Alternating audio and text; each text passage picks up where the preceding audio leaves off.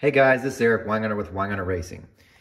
Today's video is about angle milling, but before I talk about any of that stuff, I want to talk about my shirt orders. If you would like to place an order for a Weingartner Racing shirt, email me at weingartnerracing@gmail.com and tell me your shirt size and whether you want it in gray or white. They cost 30 bucks. Please get it in by December 10th because that's when the cutoff is going to be. All right, let's get to today's topic. Today's video is about angle milling of the heads and how that affects flow and a bunch of other stuff about it. The beginning of this video is describing what actual angle milling is. So if you're already familiar with that, you can fast forward a little bit and you get to me actually showing you what the head looks like when it's all angle milled.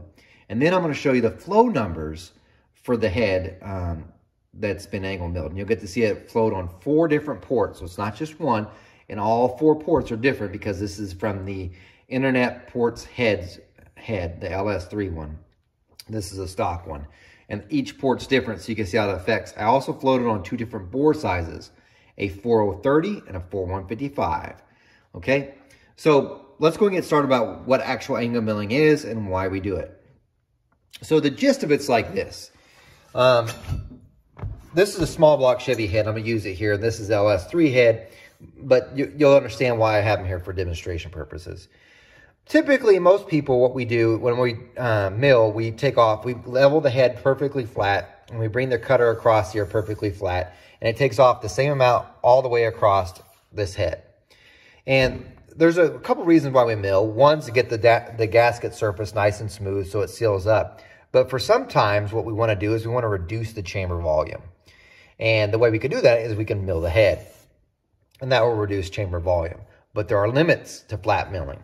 One of the things is, if you flat mill, let's say you take off 30 thousandths, you're losing 30 thousandths in piston to valve clearance, guaranteed.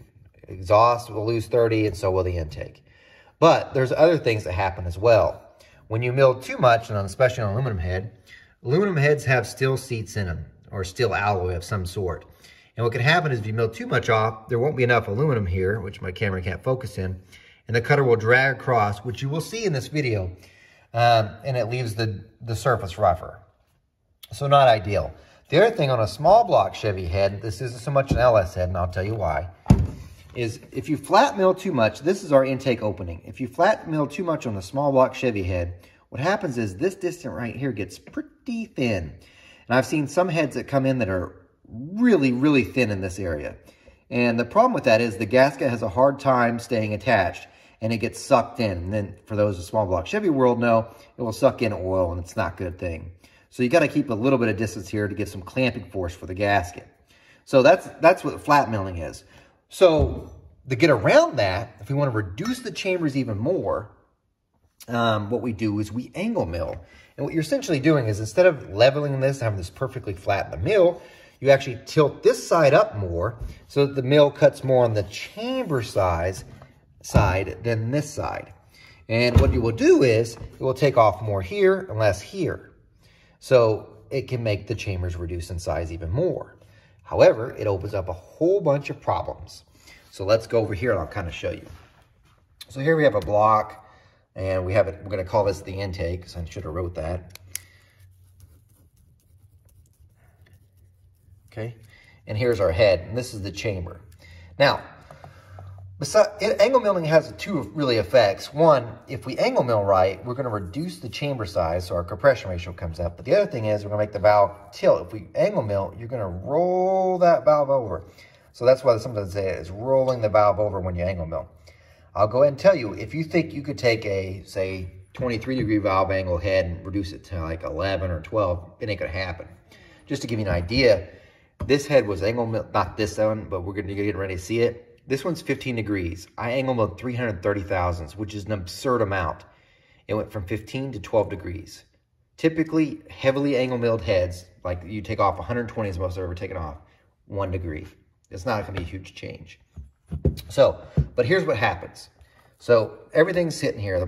This is the deck surface of the head. It's sitting on the block. The intake's sitting on the block. If we angle mill, what I'm going to do is I make it like this. My fingers can't get underneath. We make it kind of sitting like this.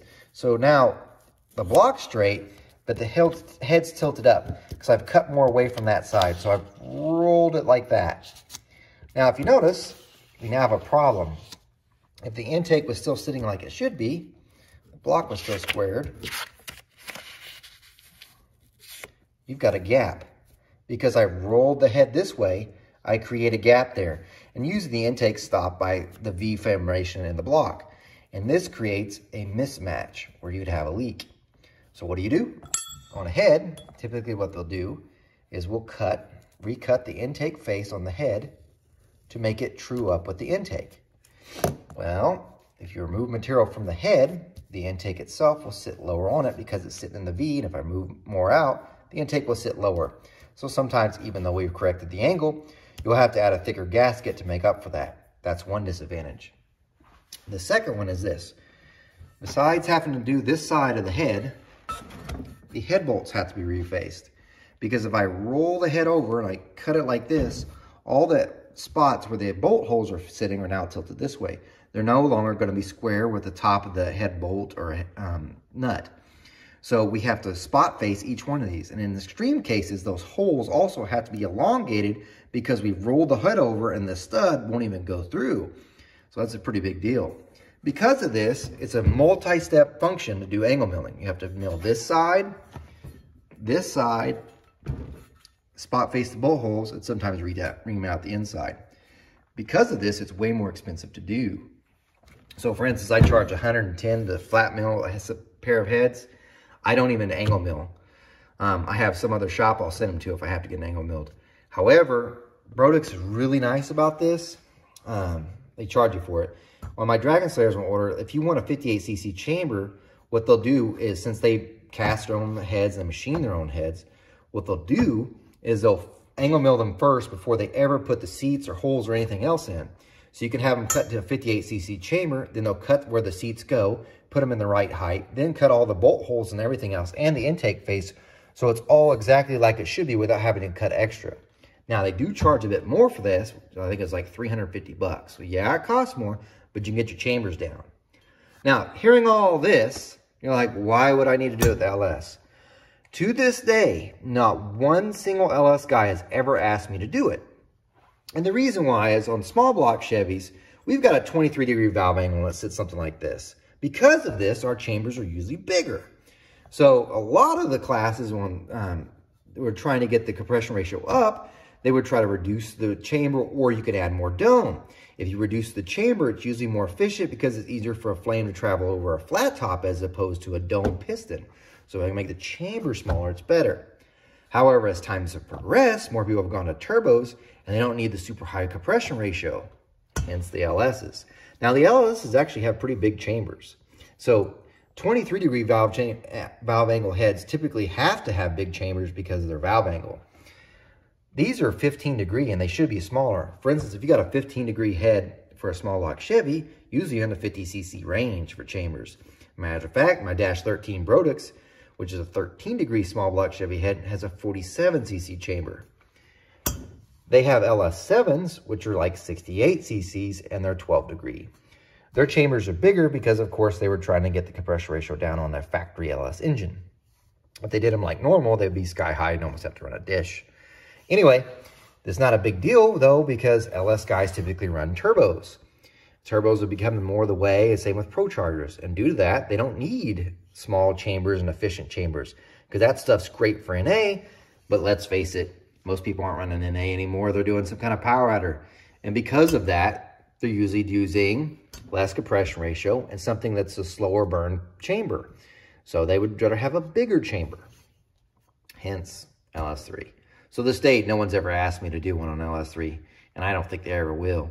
Not to mention, you don't have the problem with the LS3 that you do on the small block as far as milling goes. I can mill, I mean, look at this. See how much distance we have? Because it's a raised runner. You'd have to mill quite a bit off flat-wise just to even get close to that. Also, look how far the seat is from the deck because of the lesser valve angle. So you can flat mill quite a bit off. Matter of fact, there was a customer I did 83 thousandths off on an LS3 and plenty of room everywhere. If I did that in a small block, hitting the seats, guaranteed. So anyway, there's that. Now, the next part you're going to see, and I know it's kind of a longer introduction, but I wanted to go over that. I'm going to show you this stuff, the process of going through the actual milling of the head. Then we'll get to the flow numbers, and some other stuff. And also, if you stayed around to the end, you'll get to see me try side milling, which is this. It's dumb. I'm going to say it. You would never really do it. I didn't only try to mill this side off more. I tried milling more on this side of the head compared to this side to make the head tilt this way so the valve opens with an angle away from the bore to see if it helped flow. Alrighty, here's the next part to explain a little bit more or show you more. 50 thousandths.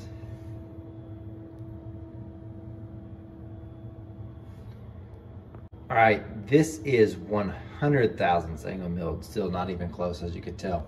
See the line? But start watching this part start going away. Here we go for another 50 thousandths. 150 thousandths. This is 200 thousandths. See how much is angled on the side? All right, keep going. Okay, hopefully you've gotten the idea by now. Essentially what it's doing is it takes more from this side than it does this side. And even now, this is as far as I went. In case you're wondering, this is 330 thousandths. You would never do this on a real one. If this was actually going to be on a car, I would never have done it. Or an engine that would be running. This is more like just to see what would happen. And I told before in the previous videos, I didn't want to do it halfway. I wanted to go whole hog. And that's what I've done. And you could see how much is taken off. I mean, if you kind of look at the head here, you can see this. But to give you an idea how much has been taken away, you see this? That's the head bolt, or the accessory bolt hole. All that. So it's quite a bit, more than anything ever. And just to give you an idea, this is the stock one. Okay, stock Flowtech LS3. Getting ready to do this for a customer. Really just putting them together. But anyway, that's this one. I mean, and if you look at this side, compare it to this side, very little remains. So, quite a bit off. And what happens is when you mill that much off, sometimes it can change the angle. Now, at 330 thousandths, how much angle do you think changed? I'm giving you stuff to think and giving an answer to yourselves because I'm just going to tell you. They started off at 15. It's now 12. Did I know it was going to land at 12? No, it just happened to be that way. I checked before and after. 12 degrees. That's what it came to. So it lost 3 degrees from taking off 330 thousandths. You would never take off that much. In other words, if you're really wanting to roll over the head, you'd have to do something totally different. And it'd be very difficult to do. So anyway, there's that. I'm getting ready to flow them. And I'm going to flow them just like I did before in the last video. I got 4 ports here, and there's a reason why each one was different. This was the 55-degree port, the highest flowing one. This one will be curious to see what it does. This one was the burr finish, and it's just a stock port. The reason why I left it burr finish was because I wanted to see how this angle milling would affect it, if it's going to change with the burr finish or not, because I might smooth this up and do another video about burr versus 40 grit. This one was the smallest port we had. Definitely the highest velocity, so I'm wondering what it's going to do. And this was it's not bad for flow wise, but I hate the port design. This is 50-degree seat. Anyway, we're going to flow them all and see what happens. And I have numbers before, so we have numbers after, both on the 4030 bore and 4155. Speaking of which, here's my 4030 plate. Give me a second to grab it and put it up there. Yep, it goes this way, just so you can kind of see. This is the plate you buy for a flow bench, so you can float on it. And I probably didn't sit them on there right. Nope. This is very hard to do with one hand. There we go. This is a 4030 bore. Now I know LS's are the 6 liters of 4065. I don't have that. You can still tell it's going to nail right there. This whole side here. Just not as much. If you notice from my other video, because this got cut back, this part here, it's not being shrouded from this point forward. So it may help flow. May. It's still hitting it there.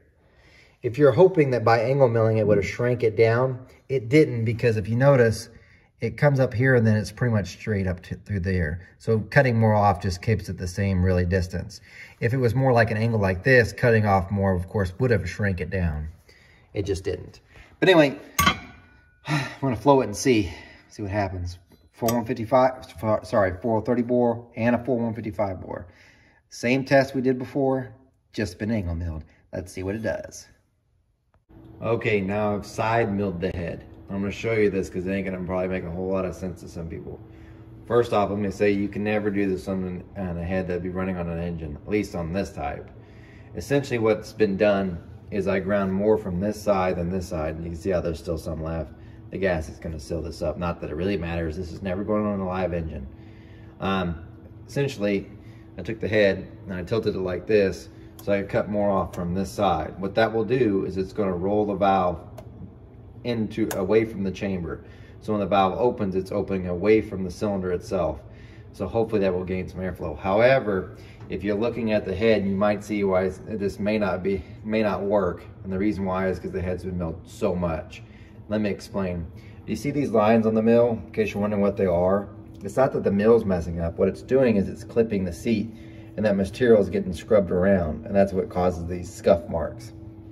And I say, so? Well, this is the stock port. The valve job is right here, and then there's supposed to be a top cut. As you can see, it ends because it's been cut off by the milling. It doesn't seem like that big a deal, but that actually usually hurts low lift flow, and I'm thinking that with the cant, it's supposed to help. So whatever this might have gained, this is lost. Now, the one that's least affected, of course, is this side because less material is moved from this side. So the sad part, is this is the worst. This is my least favorite port, and it's probably going to show the most gain because pretty much its valve job's not been removed as much. The highest flowing one, which is this one, it's got a little bit of top cut left, as you can see, barely. This is my favorite one, my smallest port. It's mostly gone too. So what I may end up doing is flowing it like it is, put the valve job in to drop it back down to get some of my top cut in, and then reflow it. I thought I would be done with this head. Guess not. As you can tell, these chambers are tiny, and you can never do this on the thing. Notice how much of the deck is left. So just to give you an idea, and that's the accessory bolt hole. So I've milled the crap out of it. How much? See this? This is all aluminum. This is just from this head. This much has been removed from one head. It's insane. That's all from this because I cleaned it before. So yeah, I've already flowed it with an angle mill. I'm gonna flow it like this, and then I'm probably gonna end the video, and then what I'll end up doing is probably redoing the valve job and sinking them in just to see if it picks up any flow. And then I'm going to ruin this one by putting the throat too large, and then I'm just gonna auction the head. Yeah, I probably shouldn't have angle milled so much so I'd have more room for this. But who knows, this thing may just be like amazing and be like, good enough, done. I guess you'll see in just a second. All right, guys, here's what I did. I flowed it without redoing the valve job, and I was pretty disappointed because I knew it lost flow because the top cut right here was gone because of the side mill. So what I did is I went ahead and redid the valve job. So this is the 55-degree port, supposed to be the highest flowing one right here. It's redid. I'm going to have to blend the throat again and the chamber. This is the burr finish one, which has more of a stock valve job. I've got to take it out too. It lost probably the most. That's why you see this big old ridge here where the mill is picking it up. It's back for the most part. It looks decent. However, I made a mistake here. This is the smallest port. This had been my most aggressive 45. By accident, I grabbed the wrong cutter, and now it's a 50-degree valve job. So this one won't give us a true test. But I did flow it with the 45, but its top cut was mostly gone. So this one's probably just gonna be like more for fun and just show us something, but it's not a comparison. These two are. So anyway, I gotta blend these out and then pop them back on the flow bench, see what happens. Okay, the valve job's all blended out. Probably not the best, but it's kind of late and I'm just trying to get it done. You can see it's gone there, the ridge there. Ridge around here, ridge there is gone. This one too. So I felt something there. Should have done a better job. This one's good. But honestly, this is the port I like the best, the small one. This big one's kind of cool. This one's a stock one, so I'm fixing to flow it and then make the throat too large and see what happens with that too. Then I think we'll be done. Anyway, let me get this on the bench and let's see what this thing did. Okay, this is what you've been waiting for, the results, and I'll go through it all as best as I can. So we'll start off with this one is my 50-degree port. Remember, there are 4 ports. 50-degree, the smallest one, which ends up being a 50-degree, and then the one that was like stock, and then the 55-degree, which is supposed to be the highest flowing one. Let's go through them. Here we have, we're gonna see if the angle mill did anything. This one's angle, this is the 50-degree. This is on a 4155 bore, and I'll show you a 430 in a second. This is angle milled, and this one is not. If you look, it's gained in the lower lift areas. It pretty much gained everywhere, except for at 2/10. So it gained everywhere in the lift point, having an angle milled, everywhere. Now that's a 3-degree change. Let's see what it did on a 430 bore. These aren't right. If you look here, it's worse. Like the difference is this on a 430 bore, Sanya's bench though. Down, down, down. And then right here about 400, it starts making the switch. You could tell it's lost, and then it starts to gain. And you could tell it gains the rest of the way. So it's showing that the angle mill definitely is helping on the higher lift points, pretty much from 400 on, at least on this port. Now, I also did side mill this head. And I flowed this one because if you looked at it, I ground more from this side than this side. So I was thinking, well, it took less of the top cut away. So this one should give me a good representation of what's actually happened, what the side mill actually did. And here's the results. So that's just angle milled. This is side milled. It lost. In all fairness, this was only moved. And I thought it would move a bunch. It didn't. 50 thousandths, or 53 actually, thousandths side mill ended up being 2/10 of 1 degree. So not much. And because of that, it really didn't help flow.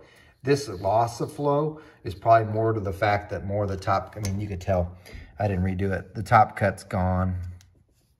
So that's probably more what caused the loss of flow more than this side cut or side mill did. So really that was what you gained, you lost with the top cut being gone. So yeah. Now the next one's far more interesting. Let's go to the next port. The next port is this one, my little tiny guy, which by the way is still it's actually my favorite one, period. You'll see why. So here's our results. Now this one's from the 4155 bore Superflow. So this is not angle milled, this is angle milled. And you can see the results. This one's a little bit different than the other one. Because if you tell, it lost a little there, gained quite a bit here, gained a little bit there, lost, lost, lost, gain, slight gain, and slight gain.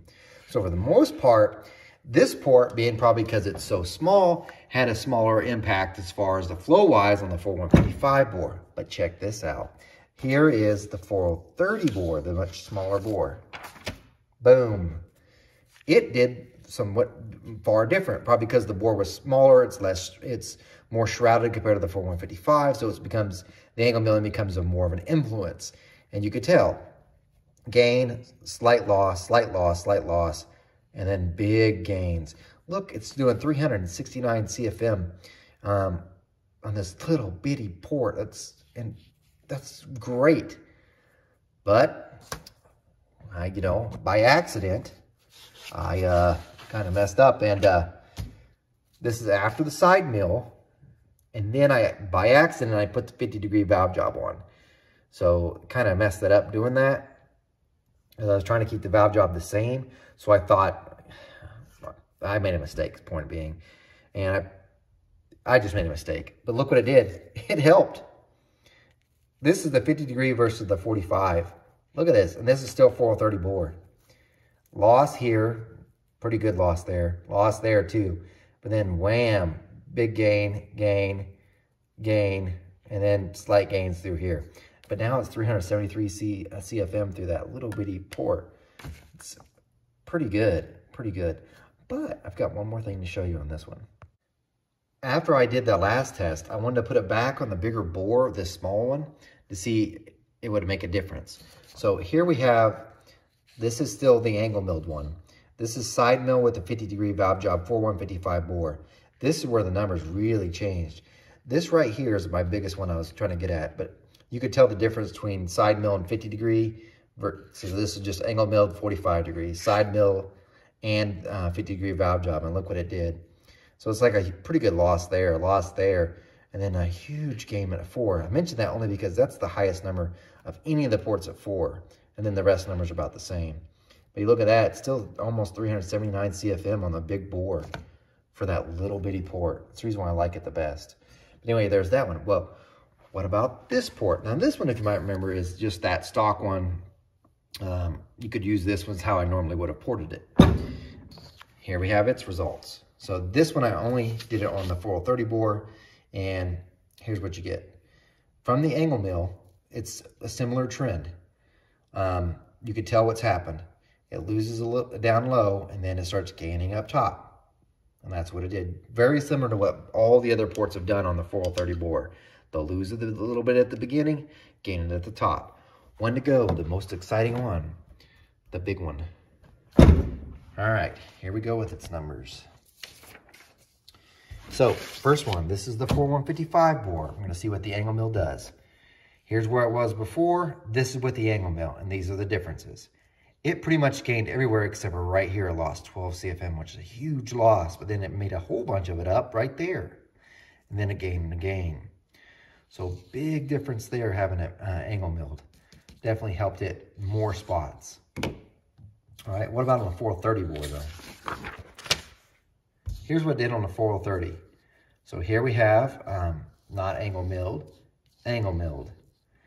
As you could tell, looking at the numbers, it lost there, same, big gain, big gain, big gain, and a gain. As you could tell, you can pretty much see a trend going on for sure now on the 430 bore. When you angle mill, you're going to usually lose 2, 3, 4, maybe not a big amount, and then gain a whole bunch here. That's what so far all 4 ports have showed. Now, I did flow this one with this side mill, just because I was curious to see what happened. And this is where the numbers are going to get a little weird, so bear with me. Okay, this might look a little confusing, so bear with me as I do this one. This one right here is angle milled, this is side milled, and this is the difference. As you could tell, the side mill really didn't gain anywhere except for right here at 9 and 1. It was really a letdown, and I'm going to explain what I did next to explain where these numbers came from and why I think it. This was after doing the valve job. Now, the valve job had something, it wasn't that the valve job was bad, but what you have happening is when I sink it down, the throat itself moves down, and it kind of messes up what things are. But here's something else that I didn't think about, and this is the reason why I tested on the third test. I'm going to grab a couple of valves real quick. This is the exhaust valve that I've been flowing with. All the tests have been done with the same one. And this is the intake valve for this port. You see the problem? Because this valve job keeps getting dropped down, it's sitting so much lower than the exhaust. So what I thought was happening was the air is coming up because it's coming off the seat and splashing right into the exhaust valve, because this has been sunk down. This is the same height that was to begin with. So I thought as it's opening, it's hitting this. So what I wanted to try is I put this exhaust valve in. Now this is one I use just to do chambers. It has no margin, but it sits lower, hopefully to reduce the amount of restriction. And that's where this one came from. Only thing I did was change the exhaust valve and gained a little up. Well, you can ignore these differences because that's comparing to number 5. Really, we just need to look at number 7 and 6. About the same. Slight gain, same. Slight gain, same. Slight, same. About the same. Point being is that exhaust valve didn't change a thing. So you might say, well, what do you think caused it? Really, I think it's still sitting too low. And yeah, the exhaust might be out of the way, but still hitting that entire ridge of the chamber and stuff. There's probably more going down, especially because when you redo the valve job and you sink it down, the throat location changes and it really kind of messes things up. The other thing to think about is too, is when I milled the head or side milled it, I tilted it this way, right? Well, that means the whole port turned too. And so maybe if the port was straight, but the valve itself was turned, it wouldn't have had the same issue. So that may be some of it too. So maybe the side mill didn't show up because I didn't just move the valve, I moved the whole entire port. So I don't know, something to play with. But anyway, this head is now done. The only thing I have left to do on this one is I'm going to do another video probably on Sunday about making the throat too large. As I said, and what to not do when porting. I'm going to give the actual evidence. I'm going to make the throat way too large. And maybe that'll be a video on Sunday. I might actually use the burr finish. But other than that, this head's done. I'm done with it. So if you think, man, I wouldn't mind having that head. That looks like something horrible I would never use. And you want to get a part of this, it's $5 for an entry. That's how I'm doing it. $5 gets you an entry. And then on December 11th, I think I'll call it quits then.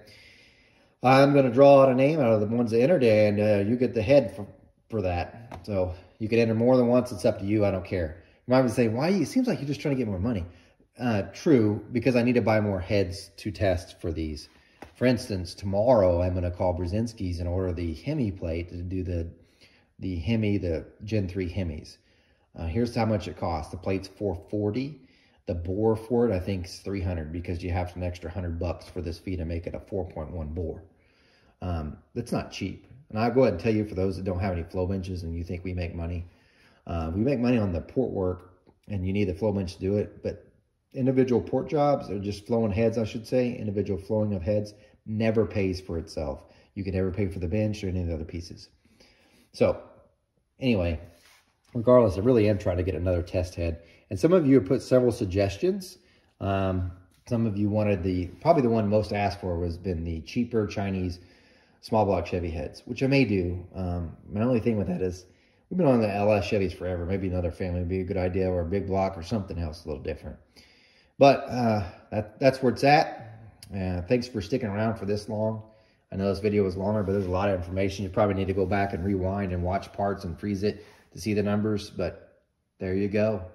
If you want an entry in this, it's just winegunnerracing@gmail.com. Email me. I'll send you an invoice for all the $5 and your name is entered into this. And December 11th will be the cutoff date, and then this thing's out the door. Watch for this one more time as I mess up the throat on this, and it is done. By the way, since we're all finished, my favorite port is the little one. So thanks for sticking around, and catch you later.